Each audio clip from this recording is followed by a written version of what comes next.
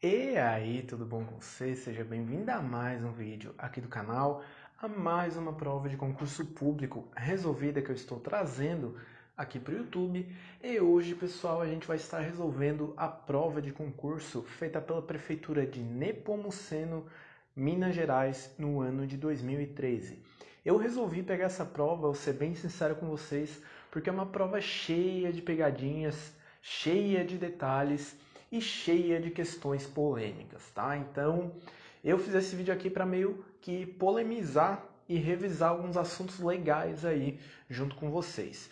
Então, nesse vídeo aqui, as questões, né? A prova tem 10 questões no total, mas nessa primeira parte a gente vai resolver 5 dessas 10. E nesse vídeo aqui a gente vai falar sobre neoplasia de glândula salivar, sobre leucoplasia, sobre profilaxia antibiótica antes da extração do siso e também sobre anestesiologia, que é um tema bem importante aí, cobrado nos concursos.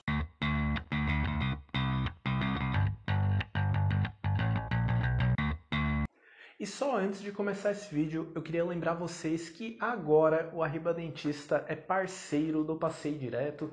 Passei Direto é a maior rede de estudos do Brasil e conta com mais de 18 milhões de estudantes que utilizam, o Passei Direto nos seus estudos. Então, agora eu também estou produzindo conteúdo para Passei Direto e conteúdo exclusivo que só os meus seguidores lá no Passei Direto têm acesso. Então, corre lá e vem estudar junto comigo lá no Passei Direto também. Mas, então, pessoal, vamos agora para a nossa questão número 1. Vou deixar 10 segundos na tela, como sempre, e depois a gente vai para a nossa resposta.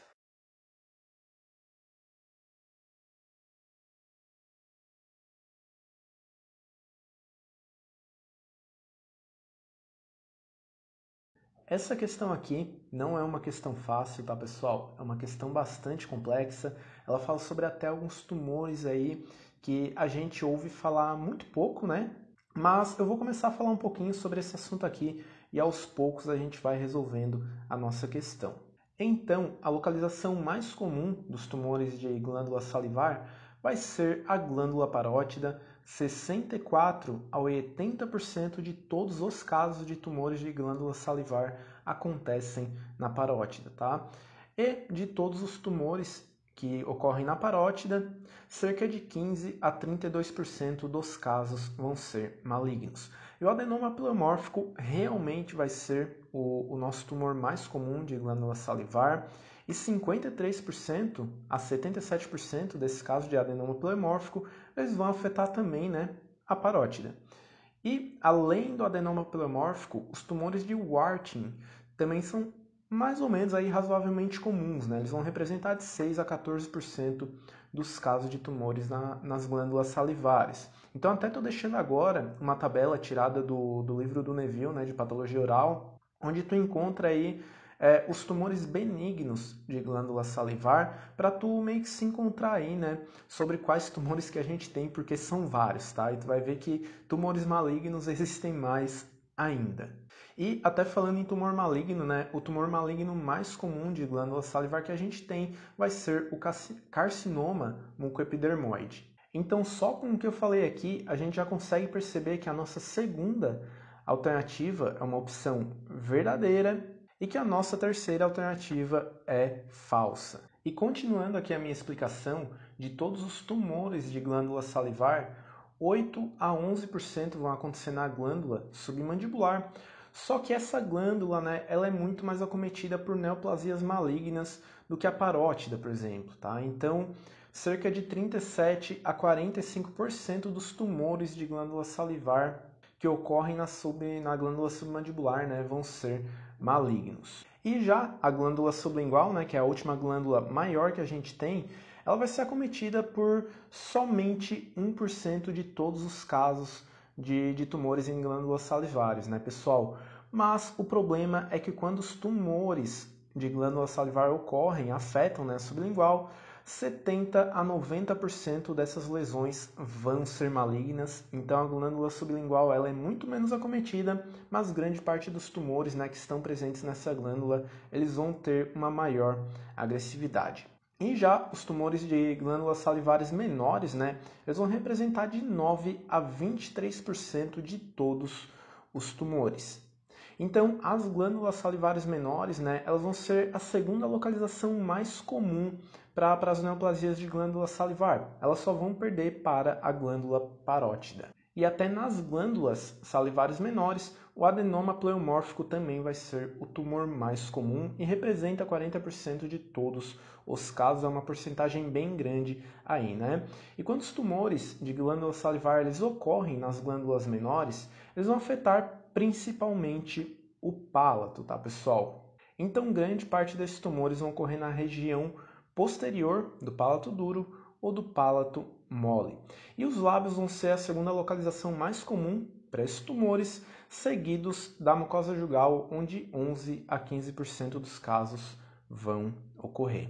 Lembrando que os tumores de glândula salivar menor, quando eles afetarem o lábio, eles vão ser muito mais comuns no lábio superior, então 77 a 89% dos casos de tumores labiais, né, de glândulas salivares menores, vão afetar o lábio superior.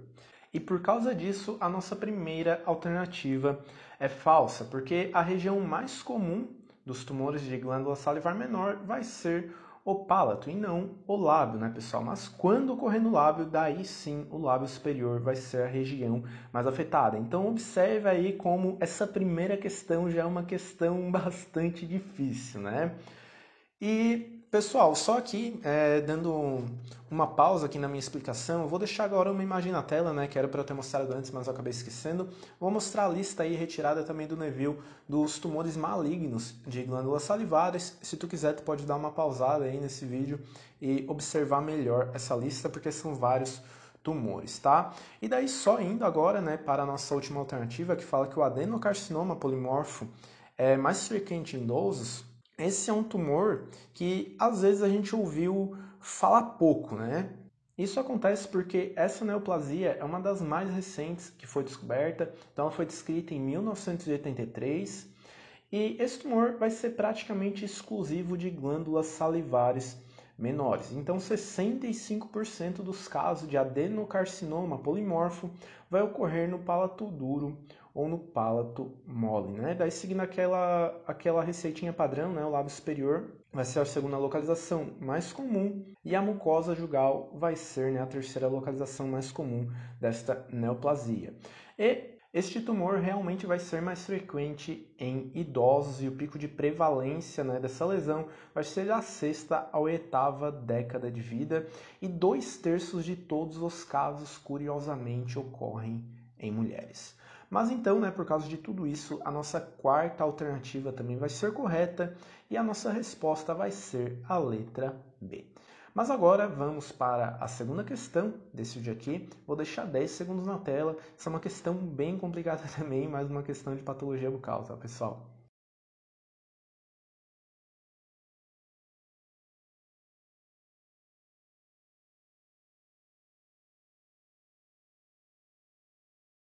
Então, pessoal, antes da gente começar a resposta dessa questão aqui, eu queria falar um pouquinho sobre algumas generalidades aí da leucoplasia. Leucoplasia que é definida pela Organização Mundial de Saúde como uma placa ou uma mancha branca que não pode ser caracterizada como qualquer outra doença. Então, a leucoplasia vai ser uma mancha branca que não é definida como leucoedema, como uma candidíase pseudomembranosa, como um líquen plano, né, como um nervo branco esponjoso. Então, a leucoplasia é simplesmente uma placa branca ali que não é definida como nenhuma dessas doenças, tá?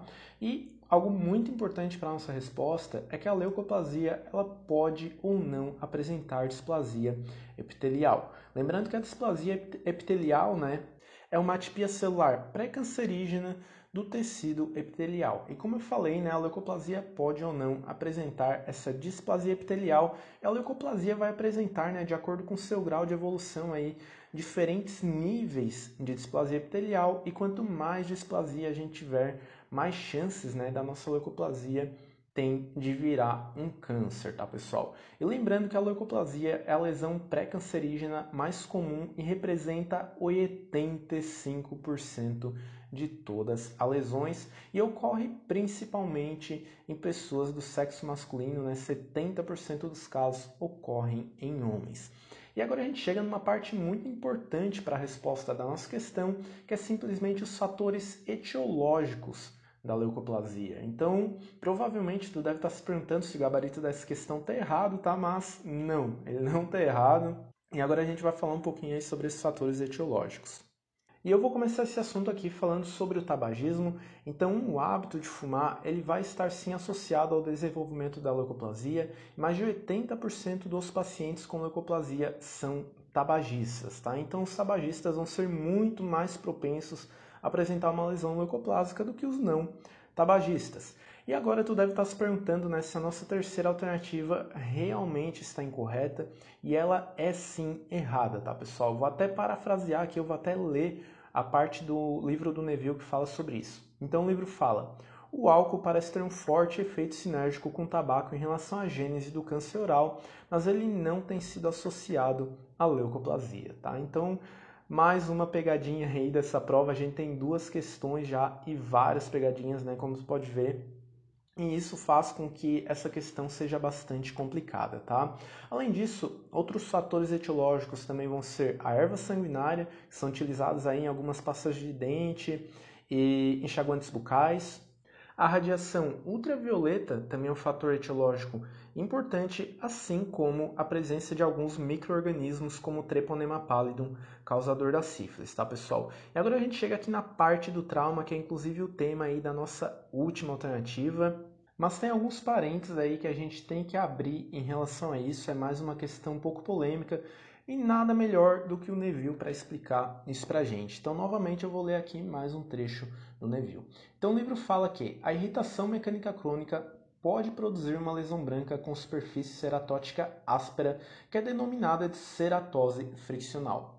Embora essa ceratose friccional ela seja clinicamente semelhante a uma leucoplasia verdadeira, essa lesão ela é nada mais do que uma resposta hiperplásica normal, e ceratoses desse tipo elas podem ser facilmente reversíveis após a eliminação do fator causador, que é simplesmente o trauma, né?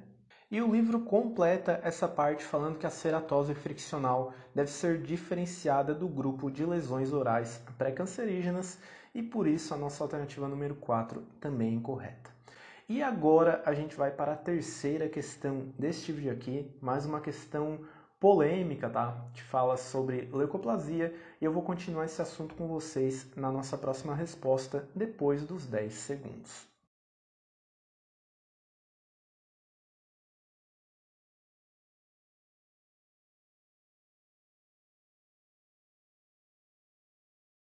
E sim, pessoal, a resposta para a nossa terceira questão vai ser realmente a letra D. Então, apesar da leucoplasia ela ser mais frequente em homens e afetar a pessoa acima dos 40 anos, um ponto importante dessa questão aqui é que ela não fala simplesmente da leucoplasia, ela fala das chances da leucoplasia em virar um carcinoma. E para resolver essa questão junto com você, porque sim, né? A resposta é a letra D, por incrível que pareça, mas para resolver essa questão eu queria trazer esta imagem na tela.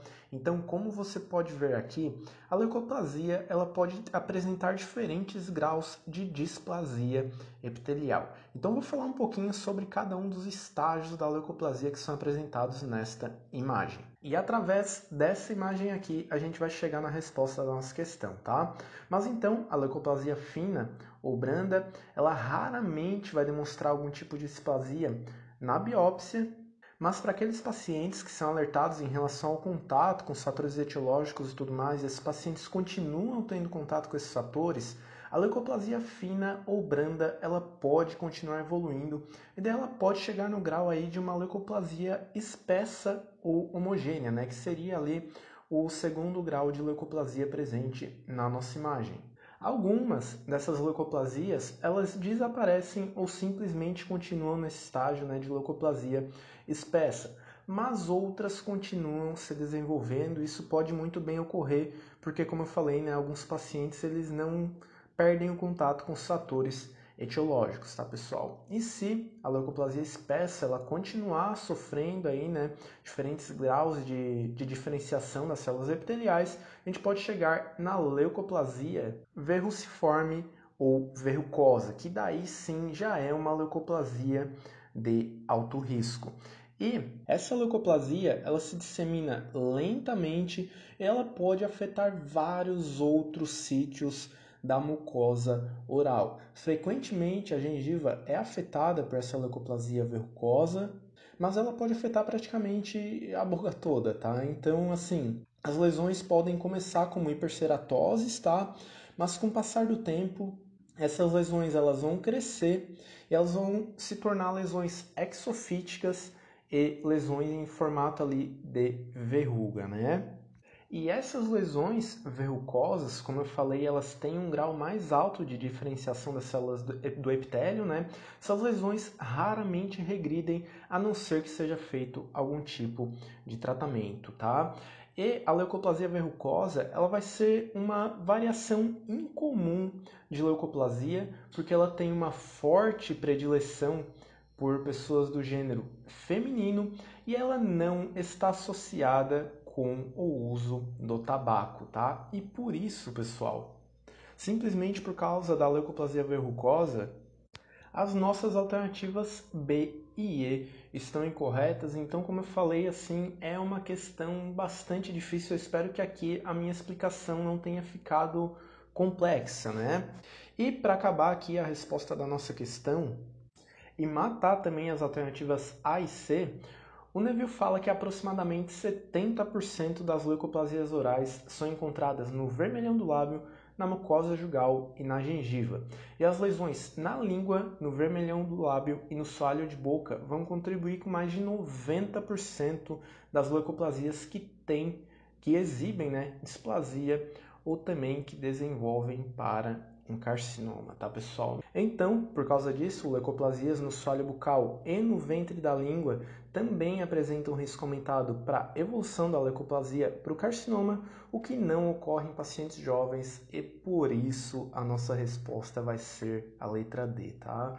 Olha, sendo bem sincero com você, foi uma questão que me deixou bastante confusa, eu tive que estudar bastante essa resposta para trazer ela aqui para o vídeo, tá? Então deixa aí nos comentários o que tu achou dessas questões aí de leucoplasia, porque elas são bastante confusas e eu espero que a minha resposta também não tenha te confundido mais ainda, tá? Lembrando que qualquer dúvida tu também pode deixar nos comentários.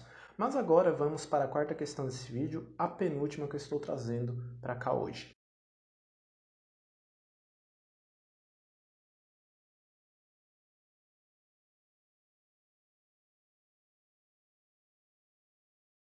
Esta questão aqui é outra questão extremamente polêmica.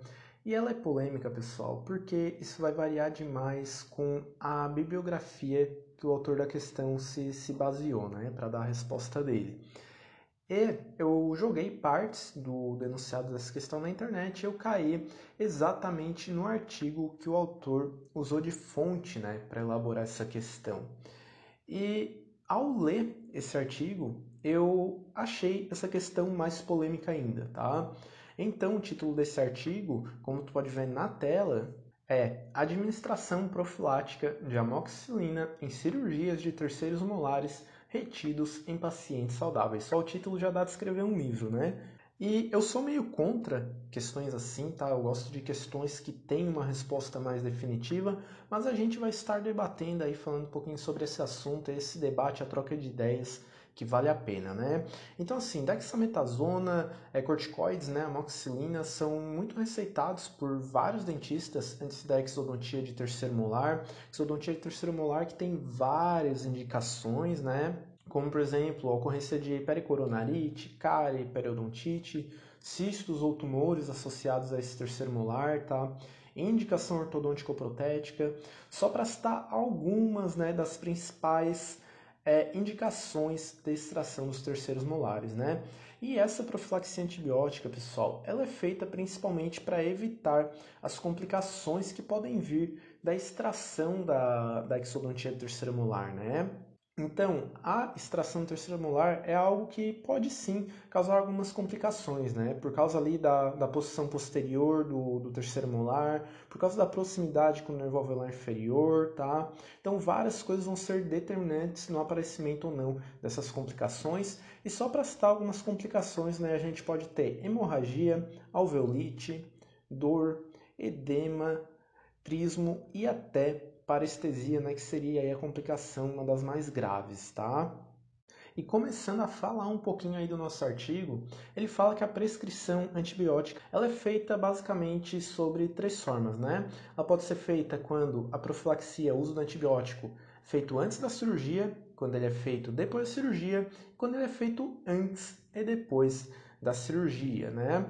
No entanto, o artigo fala que essas condutas elas não seguem um protocolo baseado em evidências científicas. E é aí que está o pulo do gato para a gente responder a nossa questão. Então o artigo cita vários estudos, ele fala que o termo profilaxia antibiótica refere, né, à administração prévia de antibiótico em pacientes que não apresentam sinais ou sintomas de infecção, né, mas que essa profilaxia deveria ser usada em pacientes de alto risco que são submetidos aos procedimentos odontológicos. Mas no fim de tudo isso, para eu não me estender mais ainda nesse vídeo que já deve estar comprido, né? Mas no fim disso o artigo fala que, parafraseando aqui o artigo, tá? No contexto das exodontias de terceiros molares, o uso de antibióticos deve ser considerado apenas quando o paciente apresentar sintomatologia prévia, posição desfavorável do órgão dentário, necessidade de osteotomia e odontodissecção, tempo cirúrgico estendido, deficiente higiene oral ou idade avançada. Assim, a prescrição antibiótica não deve ser indicada em todas as condições clínicas, sendo necessário avaliar tais fatores como a condição sistêmica do paciente, habilidade do profissional e contaminação do ambiente cirúrgico, né? Isso aí ele tirou de alguns artigos, tá? E ele cita, né, de alguns artigos, mas esse artigo especificamente ele conclui: apesar da administração da amoxicilina no intuito de reduzir complicações pós-operatórias ser objeto de controvérsias, os estudos vigentes depois dessa revisão de literatura, né, os estudos vigentes revelam que essa prática não apresenta eficácia clínica comprovada e, portanto, sua descontinuação deveria ser considerada. Daí ele cita mais vários artigos, né, de onde ele tirou essa informação.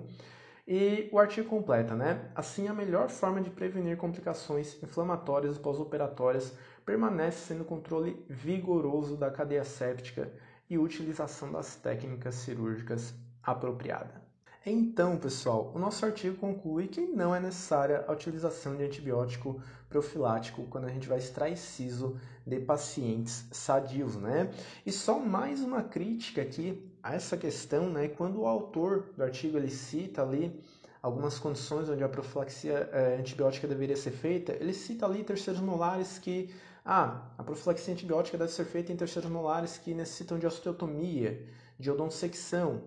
E, pô, se tu já fez uma cirurgia de siso, tu sabe que a osteotomia é feita em grande parte dos casos de extração de terceiro molar, né? Então, assim, isso não seria uma desculpa para não usar os antibióticos, né? A ausência de osteotomia. Porque quase todo siso, para sua extração, exige a realização de osteotomia. Então, quase todo siso necessitaria da profilaxia antibiótica, né?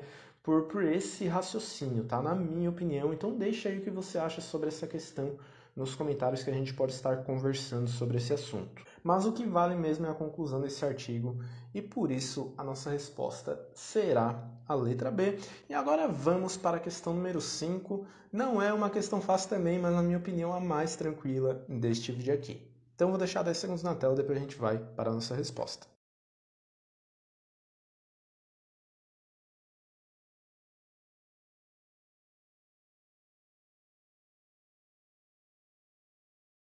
Bom, pessoal, então a resposta para a nossa questão realmente vai ser a letra C. A tetracaína e ropivacaína vão ser anestésicos de longa duração.